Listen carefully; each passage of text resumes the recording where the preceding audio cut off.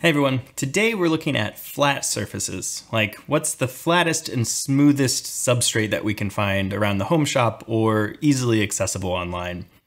During the first atomic force microscope video, I showed a scan of a precision ground gauge block, and it really surprised people by how pretty gnarly it looked. It had lots of grinding marks and was not all that smooth, at least not what you'd expect from something that's precision ground.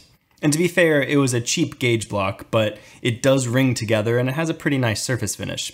So since then, there's been a lot of questions on all the follow-up videos about different relatively flat items like lenses and mirrors, and people were curious how it compares to stuff like the gauge block. So today we're looking at 6 different items that have varying degrees of flatness, and we'll look at them from the most rough to the most flat. So to start the comparison, we'll look at a brand new gauge block. It's still in its grease paper, so I haven't used it yet. So all the defects that are on the surface are purely from the grinding process itself. So like the first gauge block, this one has some pretty distinct grinding marks, and the surface roughness of the sample is about 11 nanometers RMS, which puts it right at the kind of high precision ground surface. So it's what you'd expect from an item like this. The next item up is a first surface mirror.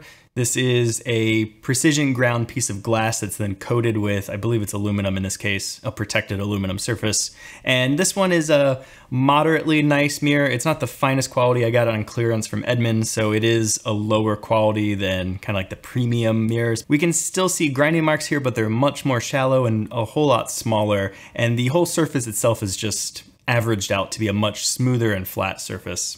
RMS is only 3 nanometers here, as opposed to the 12 on the gauge block. Next up is this fused silica mirror blank. This is a piece of quartz that's been polished on one side and is ready to become a mirror, but hasn't actually been coated yet. The specs on this mirror are lambda over 20, meaning that peak to trough, no part of this mirror should be more than a wavelength of light divided by 20.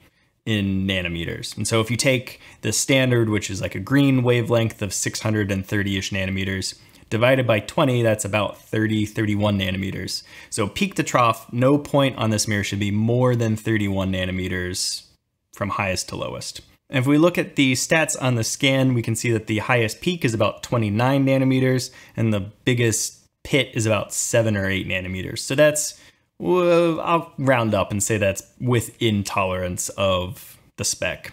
That puts the RMS around 1.9 nanometers.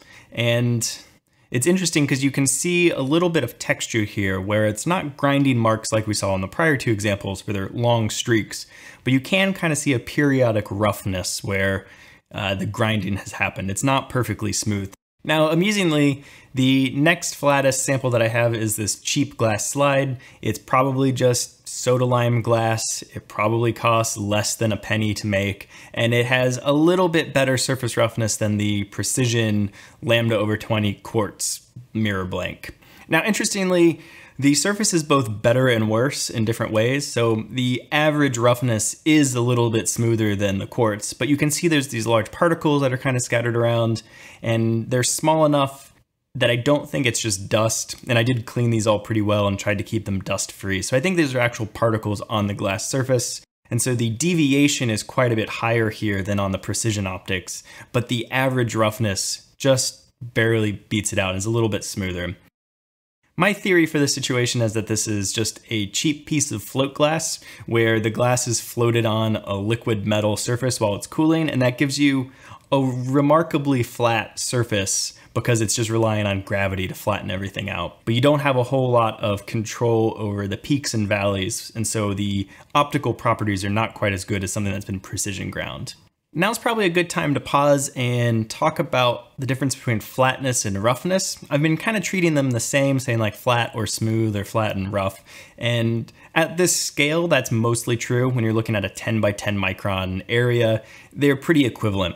But in optics and the macro world that we live in, flatness and smoothness are very different properties.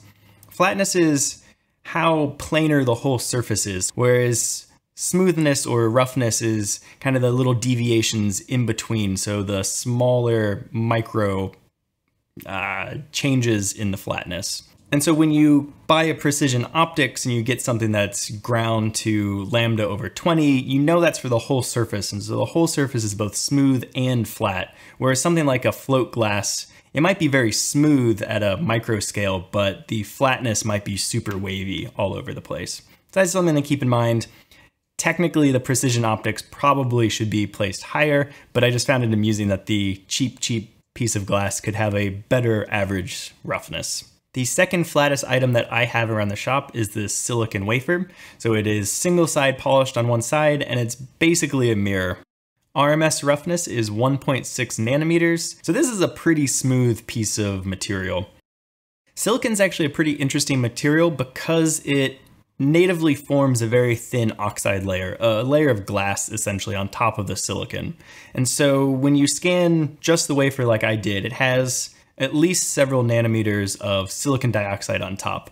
And the silicon dioxide is pretty smooth, like we've seen with the glass samples so far, but it's not like super crystallinely smooth, just the way the glass forms on top. But if you were to strip that oxide off and keep it under an inert gas or in a vacuum and scan it, the silicon crystal layer actually has a very smooth surface, and you can get some pretty impressively flat scans, although it does have kind of a terraced or stepped nature to it, just based on how the crystal is formed. So you can kind of see that here. Some of this modeling is probably from the slight unevenness of the silicon dioxide layer that's on top of the silicon and not necessarily the silicon itself. Although some of it could be due to the grinding process as well. I'm not sure what the specs on this wafer are as far as like flatness and smoothness. And finally, we get to the flattest material available to me, which is a piece of mica. And unlike the silicon, which is highly refined and grown in a lab to be super pure, this is actually just a mineral that's pulled out of the ground and made available. And the reason mica can be so flat is because it can be cleaved along its crystal lattice in a way that gives you atomically flat surfaces. So what that means essentially is when you take a piece of mica and put a razor to the edge, you can easily separate the mica into two sheets. And the way the mineral breaks is that it splits along the edge of the crystal lattice such that you get a continuous crystal face.